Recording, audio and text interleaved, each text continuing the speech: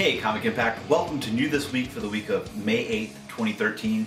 I'm Sheldon. I'll be the one touring you around this small little rectangle and talking about big books, little books, comic books. That's what I'm going to be talking about. So let's get right into it.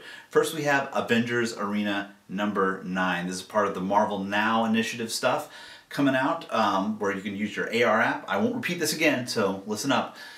You basically hold your phone up and you can, stuff will actually pop out. Sometimes there's movies, check it out.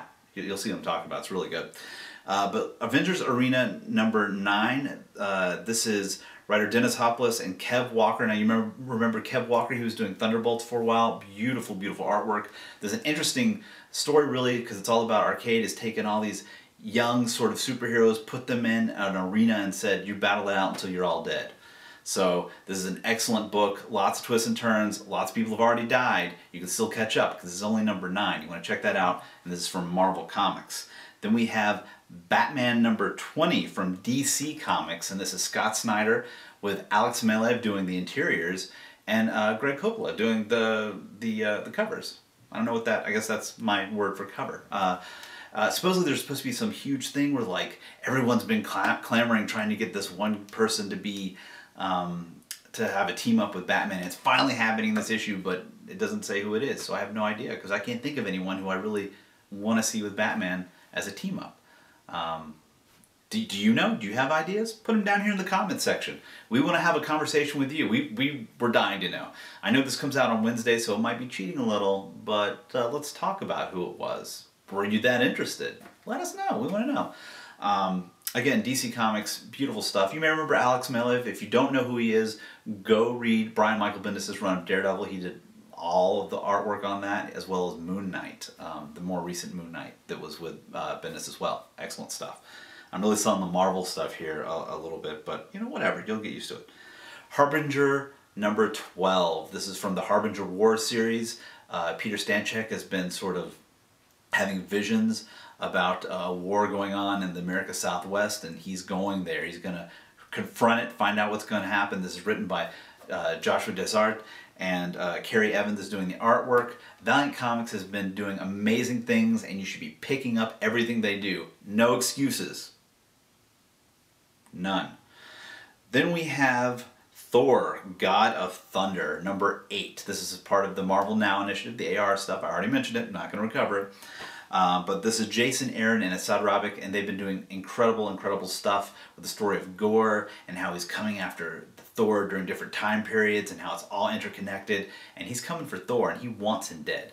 But 3 Thors might be better than 1. We'll see what happens with that. We'll see if he is able to conquer the last god of Asgard. I highly recommend this book, by the way. Beautiful, beautiful artwork.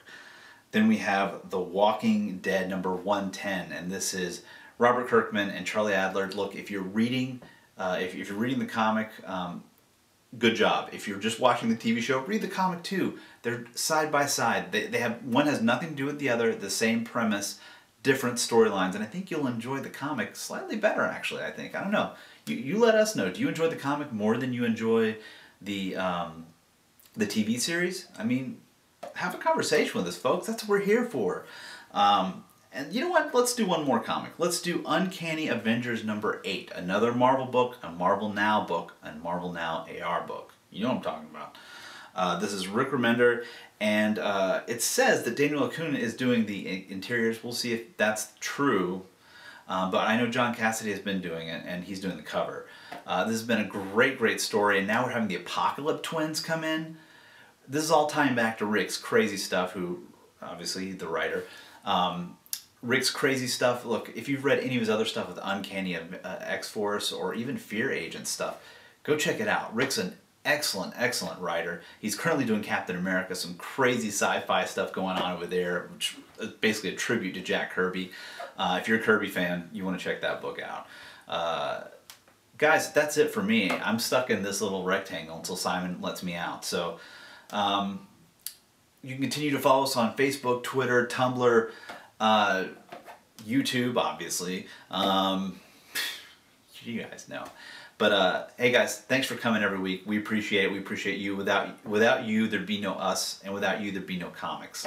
So continue to support your guys, whether it be in retail stores or little guys like that, or trade online, or whatever you want to do. Read comics, talk about it, get a conversation going. Until next time, folks. I will see you later.